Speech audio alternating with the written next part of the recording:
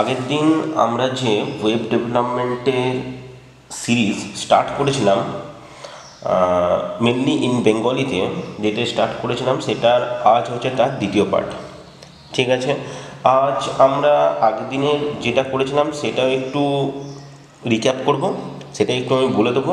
তার সঙ্গে আরও যে নতুন নতুন আজকে জিনিসগুলো আমরা শিখবো সেগুলো দেখে নেওয়া যাক কী কী আছে।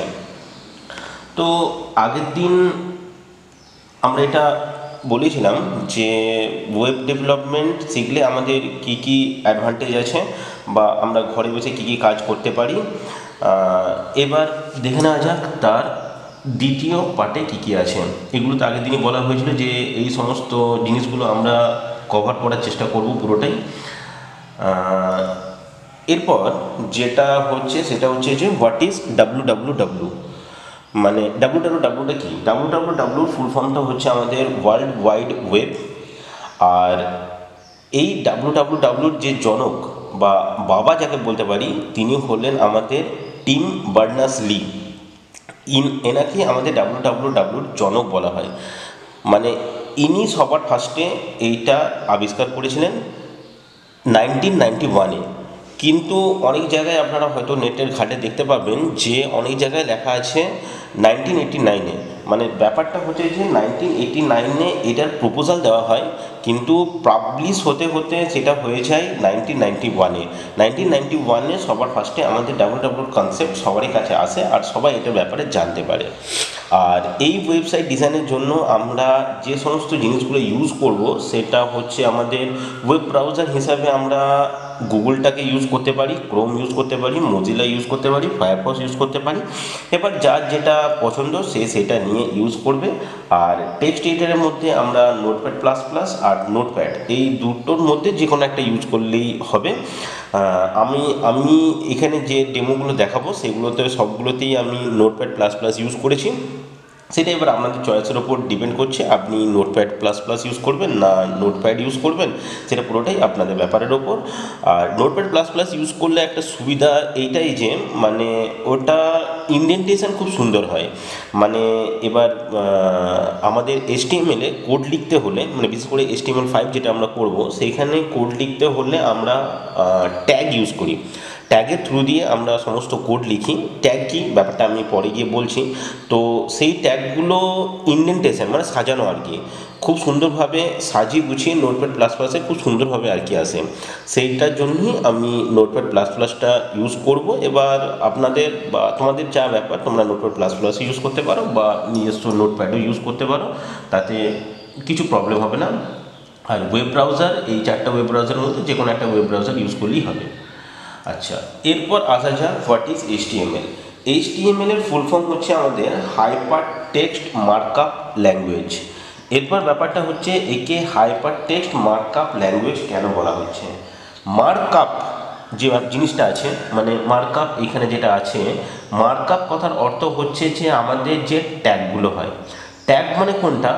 এই লেস দেন আর গ্রেটার দেন, এখানে যেটা দেখতে পাচ্ছ এই লেস দেন আর গ্রেটার দেন এইগুলোকে বলা হয় আমরা ট্যাগ। ঠিক আছে, ট্যাগটাকে দুটো পার্টে ভাগ করা হয়, মানে ট্যাগের দুটো পার্ট আছে। একটা হচ্ছে আমাদের কন্টেনার ট্যাগ আর একটা হচ্ছে আমাদের এমটি ট্যাগ। কন্টেনার ট্যাগ মানে কি? যার যে ট্যাগগুলো স্টার্ট আছে আর শেষ আছে সেগুলোকে আমরা বলি কন্টেনার ট্যাগ। যেমন এখানে দেখুন আমি লিখেছি HTML, ঠিক আছে, এখানে স্টার্ট হয়েছে, আবার এখানে HTML/HTML দিয়ে HTMLটাকে আমি শেষ করেছি। তো এইটা হচ্ছে একটা কন্টেনার ট্যাগ, মানে যে ট্যাগের স্টার্ট আছে আর শেষ আছে, মানে এখানে স্ল্যাশ দিয়ে HTML লেখা মানে HTMLটা আমার এখানে ক্লোজ হয়ে গেল, ঠিক আছে, তাকে আমরা বলি কন্টেনার ট্যাগ। আর এমটি ট্যাগ কোনগুলোকে বলা হয়? যে সমস্ত ট্যাগগুলোর শুধুমাত্র স্টার্ট আছে কিন্তু কোনো এন্ড নেই, তাদেরকে আমরা বলি এমটি ট্যাগ। এখানে এমটি ট্যাগের কোনো এক্সাম্পল দেওয়া নেই, মানে এখানে যে একটা প্রোগ্রাম সেগমেন্ট লেখা আছে এর মধ্যে এমটি ট্যাগ কিছু নেই। এমটি ট্যাগ কী হয় সেটা আমি যখন এক্সাম্পল দেখব যখন আমরা এক্সাম্পল করব তখন আমি এমটি ট্যাগ দেখাবো যে কোনটাকে এমটি ট্যাগ বলে। কিন্তু এইখানে শুধুমাত্র যে প্রোগ্রাম সেগমেন্টে লেখা আছে সেখানে শুধু কন্টেনার ট্যাগ ইউজ হয়েছে। মানে ট্যাগটাকে দুটো ভাগে ভাগ করা হচ্ছে, একটা হচ্ছে আমাদের কন্টেনার ট্যাগ আর একটা হচ্ছে আমাদের এমটি ট্যাগ। কন্টেনার ট্যাগ মানে হচ্ছে যার স্টার্ট আছে এন্ডও আছে তাকে আমরা কন্টেনার ট্যাগ বলি, আর এমটি ট্যাগ মানে হচ্ছে যার শুধু স্টার্ট আছে কিন্তু এন্ড নেই। তো আমি এইটা এলাম HTML এর ফুল ফর্ম বলার জন্য। তো HTML এর ফুল ফর্ম হচ্ছে হাইপার টেক্সট মার্কআপ ল্যাঙ্গুয়েজ। তো মার্কআপ কথার অর্থ হচ্ছে যে এই ট্যাগগুলো, মানে এই ট্যাগগুলোকে আমরা ইউজ করছি বলে একে মার্কআপ বলছি। দ্বিতীয়ত হচ্ছে হাইপার টেক্সট কথার অর্থ কী? হাইপার টেক্সট কথার অর্থ হলো একটা পেজ থেকে অন্য একটা পেজে যাওয়ার জন্য। মানে ধরে নিন আমার কাছে আমি 4-5টা পেজ, এরকম তো অনেক সময় আমরা দেখেছেন হয়তো, একটা পেজে কোনো একটা লিঙ্ক আছে, ওই লিঙ্কটা ক্লিক করলেই আপনি অন্য একটা পেজের মধ্যে চলে যাচ্ছেন, তাকে আমরা বলছি হাইপার। হাইপার, ঠিক আছে, মানে একটা পেজ থেকে অন্য একটা পেজে যাওয়ার জন্য হাইপার টার্মটা ইউজ করা হয়। মার্কআপ কথার অর্থ হলো যে আমরা ট্যাগগুলো ইউজ করছি লেস দেন গ্রেটার দেন, তাকে আমরা মার্কআপ বলছি। আর ল্যাঙ্গুয়েজ মানে একটা প্রোগ্রামিং ল্যাঙ্গুয়েজ টাইপের, মানে একে প্রোগ্রামিং ঠিক বলা হয় না, তার জন্য একে হাইপার টেক্সট মার্কআপ ল্যাঙ্গুয়েজ বলা হয়। এই জন্যই এটার নাম হয়ে যাচ্ছে আমাদের হাইপার টেক্সট মার্কআপ ল্যাঙ্গুয়েজ। তো এই এইচটিএমএল ইউজ করি আমরা একটা স্ট্যান্ডার্ড ওয়েবসাইট ডিজাইন করতে পারবো, এরকম নয় যে আমি এইচটিএমএল ইউজ করে ডিজাইন করতে পারা যাবে না, পুরোটাই করতে পারা যাবে, কিন্তু প্রবলেমটা হচ্ছে যে একটু সময় সাপেক্ষ। মানে এতে আপনাদের হয়তো অনেকটা টাইম লেগে যেতে পারে। তার জন্যই আজকের যে নতুন নতুন টুলস বা যে নতুন নতুন পিএইচপি বা জাভা স্ক্রিপ্ট, যে সমস্ত জিনিসগুলো এসছে সেগুলো হচ্ছে আমাদের যে এইচটিএমএল এর ডিজাইন করতে যে টাইমটা লাগতো, বা অনেক সময় আছে অনেক ঠিকঠাকভাবে ওয়েব পেজটা ডিজাইনও হয় না। মানে আপনারা যেটা চাইছেন যে এরকমভাবে করবো, এরকমভাবে করলে আরও বেশি অ্যাট্রাকটিভ হবে, সেই জিনিসটা এইচটিএমএল ঠিকঠাকভাবে আসতো না। তার জন্যই যে নতুন নতুন টুলসগুলো আছে সেই নতুন নতুন টুলসগুলো এসছে এইচটিএমএলটাকে আরও সুন্দরভাবে অ্যাট্রাকটিভ করার জন্য। তাহলে বোঝা গেল কেন এইচটিএমএলকে হাইপার টেক্সট মার্কআপ ল্যাঙ্গুয়েজ বলতে পারবো। আর নিচে যেটা আছে সেটা একটা এক্সাম্পল। আর এইচটিএমএলের একটা মেন প্রোগ্রাম লিখতে হলে মানে এই জিনিসটা আমাদের রাখতেই হবে যে ফার্স্টে আমাদের এইচটিএমএলটা থাকবে, তারপর আমাদের থাকবে হেড, তারপর থাকবে বডি, আর লাস্টে আমাদের এইচটিএমএলটা শেষ করতে হবে। এইখানে একটা আমি ছোট্ট এক্সাম্পল নিয়েছি যেটা আমার নোটপ্যাড প্লাস প্লাসে করা আছে। স্ক্রিনটাকে আমি একটু বড় করে দিলাম, তো এটা একটু জুম করে দেওয়া যাক। ঠিক আছে, দেখুন আমি এইখানে এইচটিএমএলটা ইউজ করেছি, এটা হচ্ছে আমার নোটপ্যাড প্লাস প্লাস। এইচটিএমএল লিখেছি, তার আন্ডারে আছে আমাদের হেড, তার আন্ডারে আছে আমাদের টাইটেল, হেডের মধ্যে আমরা টাইটেল লিখব, হেডটা আমি এখানে শেষ করলাম। তারপর আমার স্টার্ট হলো এখানে বডির ভেতরে আমি আপাতত তখন কিছু লিখব, তারপর আমার এখানে বডিটা শেষ হলো, দিয়ে লাস্টে আমাদের এইচটিএমএলটা এখানে আমাদের শেষ হয়ে গেল।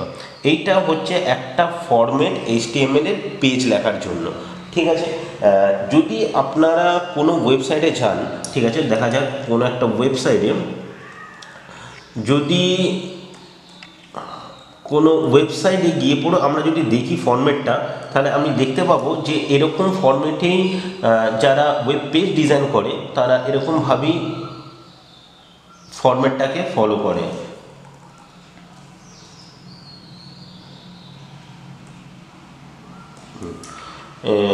গুগল খুললাম, ঠিক আছে, এই গুগলে দেখুন, আপনি যদি গুগলের পেজটাও দেখতে চান তো এখানে দেখুন পেজ সোর্স বলে একটা অপশান দেখতে পাবেন।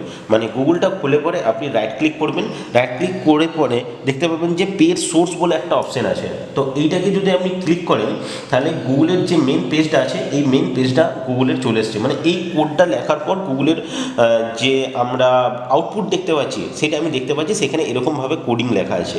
তো এইখানে যদি আপনারা লক্ষ্য করেন তাহলে দেখতে পাবেন যে দেখুন এইখানেও এইচটিএমএলটা লেখা আছে। ঠিক আছে, এইচটিএমএল স্টার্ট করেছে ওরা। তো এইচটিএমএল স্টার্ট করার পর দেখুন এখানেও ওরা হেড কিন্তু স্টার্ট করেছে। আর আপনি যদি পুরো শেষে চলে যান, একদম শেষে যদি যান তাহলে গিয়ে দেখতে পাবেন যে ওরা কিন্তু এইচটিএমএলটাকে আবার শেষ করেছে। দেখুন এইচটিএমএলটাকে ওরা শেষ করেছে। এবার মধ্যেখানে হেডটাও শেষ আছে, আবার হেড শুরু শেষ হওয়ার পর বডিও স্টার্ট হয়েছে। তো এইখানে একটু ভালো করে খুঁজলে অনেক বড় কোড লেখা আছে। তো তো এখানে ভালো করে যদি আপনারা খোঁজেন তাহলে দেখতে পাবেন যে এখানেও ওরা হেড শেষ করেছে, তারপর বডি স্টার্ট করেছে, আর লাস্টে যদি আপনি যান তাহলে দেখতে পাবেন বডিটাও হয়তো এখানে শেষ আছে। এই দেখুন বডিটাও এখানে শেষ আছে।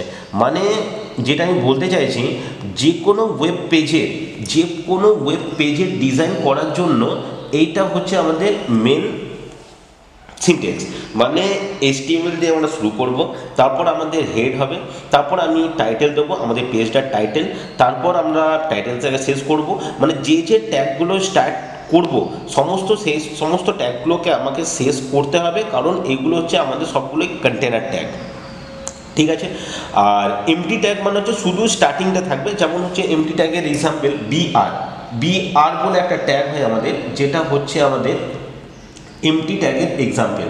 বিআর মানে হচ্ছে আমাদের ব্রেক লাইন অ্যাকচুয়ালি, ঠিক আছে। তো সমস্ত ট্যাগ কি কাজ করছে, কেমনভাবে কাজ হচ্ছে সেগুলো তো বলা হবেই। তো যেটা আমি বলছিলাম সেটা হচ্ছে যে এইটা হচ্ছে আমাদের একটা এক্সাম্পল ছোট্ট, যেখানে আমরা একটা ওয়েব পেজ ডিজাইন করতে হলে এই বেসিক কোডটা আমাকে লিখতে হবে, এরপর তার ভিতরে যা চেঞ্জেস আছে সেই ভেতরের আমাকে চেঞ্জেস করতে হবে। তো এই কোডটাকে যদি আমি এবার সেভ করি, আর সেভ করার জন্য আমাকে কি করতে হবে, কিছু একটা নাম দিতে হবে, দিয়ে .html দিয়ে সেভ করতে হবে। দেখুন এখানে যেমন আমি লিখেছি ফার্স্ট .html, কারণ HTML পেজের এক্সটেনশন হচ্ছে আমাদের HTML, ঠিক আছে। .html দিয়ে আপনাকে সেভ করতে হবে।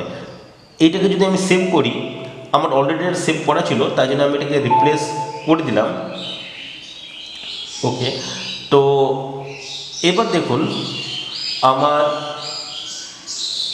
এই যে ফার্স্ট .html, এটার উপর যদি রাইট ক্লিক করে ওপেন উইথ অপেরা ইন্টারনেট ব্রাউজারে খুলি, তাহলে আপনি দেখতে পাচ্ছেন এখানে আমি শুধু টাইটেলটা দিয়ে রেখেছিলাম SKC, তাই টাইটেলটা এখানে আমার SKC চলে এসছে, কারণ ভেতরে আর আমি কোথাও কিছু করিনি, তাই আমাদের ওয়েব পেজটার ভেতরে আর কোথাও কিছু চেঞ্জেস হয়নি, কারণ শুধু আমি এখানে টাইটেল দিয়ে রেখেছিলাম। তাই শুধু এখানে আমাদের যে রেজাল্টটা আমি দেখতে পাচ্ছি ওই টাইটেলের ওইখানে দেখুন এখানে SKC লেখাটা আমাদের এখানে লেখা আছে, কারণ আমি এখানে শুধুমাত্র টাইটেলটা SKC দিয়েছিলাম বলে, ঠিক আছে।